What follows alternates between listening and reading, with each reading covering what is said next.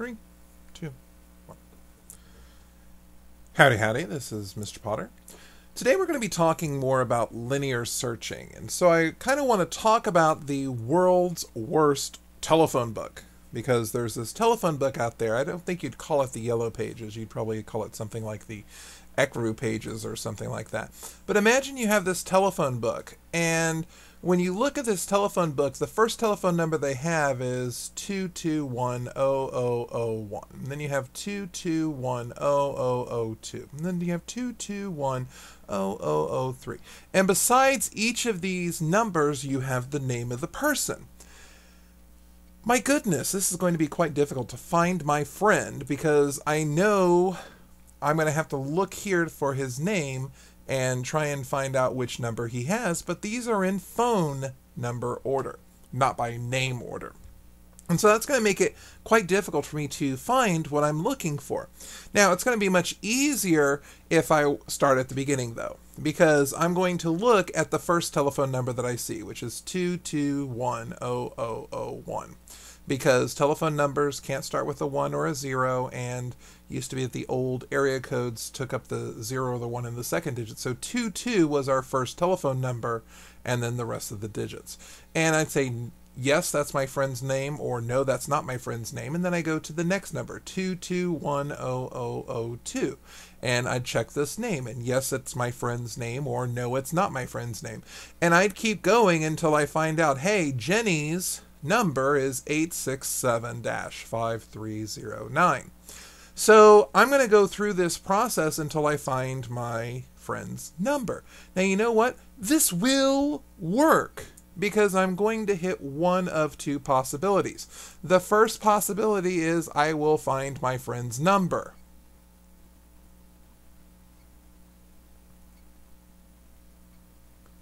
Because my friend's number is either in the book or it's not, and I'm going to reach the last number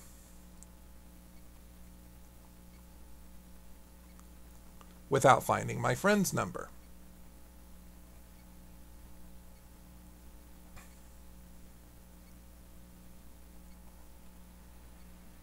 So yes, this will always work. And of course, you know, I'm trying to emphasize just how funky this always is, because I essentially am going to have to go through every single phone number in the phone book looking for my friend's number. I have a best case scenario. Maybe the first number that I find is my friend's number, and that's wonderful. But I also have this worst case scenario where I end up going through every phone number in the phone book directory without ever finding my friend's number. Now, what we're doing here is something called a linear search. And so what I've got here is the pseudocode. This is the pseudocode we talked about in our previous lesson, the type of code that the AP is going to expect us to know. And we can translate this to any computer language. But I want to kind of explain what's happening here. I'm going to input some value. This is the thing that we're looking for, and I'm going to call it my target. And I'm going to start looking at spot 0. And I'm going to pretend that, you know what, I just haven't found it yet, because I haven't started looking yet. And I want to repeat the following block of code until one of these two things happens. Either I found what I'm looking for, or my spot ends up being equal to the length of the list. Because if I have 6 things in my list, remember, this is spot 0, this is spot 1, this is spot 2, spot 3, 4, and 5. The thing is, if I ever try and look in spot 6, there's a big wasteland out here, because there's only 6 elements in my list, and we start counting our indices at 0. So there are 6 elements in our list, and they're numbered 1 through 5. So as soon as spot gets up to this value, I know that it's not in my list. This is where I found it, and I know exactly where they are. This is where my friend's number is nowhere in the book.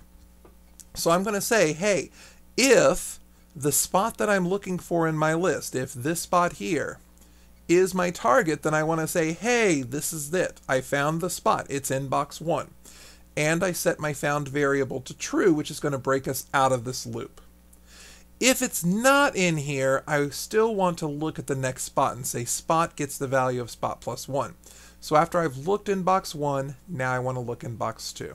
After I've looked in box 2, now I want to look in box 3. And I'm going to keep doing it until I found it, yay, or I didn't find it and I fell off the end of the list, which is boo. And then I've got this if statement down here where I say if it's not found, then I want to display not found. So one of two things will be showing up. Either yay, I found it, or boo, I did not find it. The yay, I found it is if I find out that the target, the thing that I entered, is exactly the same as the list box 1 or box 2 or box whatever spot we're in. And we're going to eventually look at every spot in here. And if we run off the end of the map, then we're going to hit this boo, we didn't find what we were looking for. So I want to go through a couple of examples and talk about this from the pseudocode idea. So I'm going to start off with this. I'm looking for a 12 in my list of numbers. And this is part 1. So I'm going to start by saying, what am I looking for? I'm looking for a 12. And spot is 0, so that means I'm going to start looking at this spot. Found is false, and I'm going to repeat until I find it or the spot is equal to list.length. Now list.length, that's 0, 1, 2, 3, 4, 5, so there are really 6 boxes here. And when I've gone through all 6 boxes, I know that I haven't found it. Is box 0 what I'm looking for? Remember, what I'm looking for is a 12. So is box 0 a 12? And the answer is no. So I'm going to say spot gets spot plus 1. So now I'm looking at box 1. And now I'm asking the question, is box 1 a 12? And the answer is no, it's not. So I jump down here, spot gets spot plus 1, and now I'm looking at spot 2. Is box 2 a 12? And the answer is no, it's not, so we're going to add 1 to it, so now we're looking at box 3. And we're going to ask, is box 3 a 12? And if I look in box 3, I find out, yes, it is. So I'm going to display a 3 because spot 3 is the box number that 12 is found in. And found gets true. So now this is true, and this is going to kick us out of the list. Keep in mind that spot is still 3. 3 is not yet equal to 6, so we would still be looking if we hadn't found it. And then I go down to this if statement, and if found is true, not found is false, and this code never gets run. So the only thing that's going to get shown on the screen is a 3 to let me know, hey, what I'm looking for is in box 3. So this is one way that we could think about going through a linear search. Notice that I started at the beginning, and if it wasn't in the first box, I went to box number 1. If it wasn't in the second box, I went to box number 2. And I kept going until I found exactly what I'm looking for and said, hey, it's in that box. But the question rises, what if what I'm looking for isn't in the list? So I have the exact same list here, except 12 just isn't in the list. But I still want to search for 12. So I'm going to input a 12, so a 12 is going to be put in target. Spot is still 0, found is still false, and I want to repeat until found, which is currently false, spot is 0, and the length of my list is still 6. So in box 0, is box 0 the 12 that I'm looking for? And I'm looking at box 0, and no, it's not the 12 that I'm looking for. So I increment, and now we're looking at box 1. So now I say, okay, is box 1 what I'm looking for? Here's box 1. Is this a 12? No. So it's not what I'm looking for. I'm going to increment again, and so I end up with box 2. Okay. Is box 2 equal to 12? So I look at box 2, and this is not a 12, so I'm going to increment again. And I'm going to do it again. Look in box 3, not a 12. Look in box 4, not a 12. Look in box 5. So at this point, spot is 5. That's not a 12. I increment again. Now, spot is 6. And 6 is equal to 6. This part is true. So I'm going to stop looking because it wasn't here, and it wasn't here, and it wasn't here, and it wasn't here, and it wasn't here, and it wasn't here.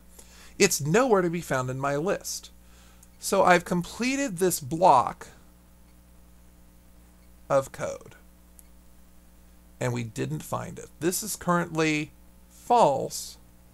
So not false would be true, and we do run this code. So I'm going to see not found. So the idea behind this binary search is that I'm either going to keep looking until I find it, or I'm going to keep looking until I run off the edge of the list, in which case I didn't find it. But either way, whether I found it or I didn't find it, I need to let the user know. And this display is the way that I'm going to let the user know. So, looking at this, what is our best case? Our best case is that we found it the first time. In other words, it took one search. The worst case scenario is that I go through the entire list. In other words, the length of the list, and didn't find it. Now, this is going to be a problem. I mean, if I'm just looking at a small town phone book, I may look through 2,000 or 3,000 telephone numbers. If I'm looking at a large city's phone book, I may be looking at 8 million or 9 million phone numbers. And the idea that I would have to go through the entire list to find out, you know what, my friend does not live in Los Angeles, and his phone number is nowhere to be found in the Los Angeles telephone directory, I'd have to go through some 8, 9, 10, 11, 12 million telephone numbers to find that out.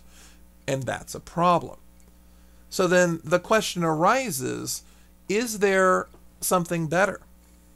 Because telephone books have been around for over 100 years, and they're a pretty good system. The question is, what about them makes them such a good system? We'll talk more about that next time. Once again, this is Mr. Potter. Thank you for watching. Have a great day.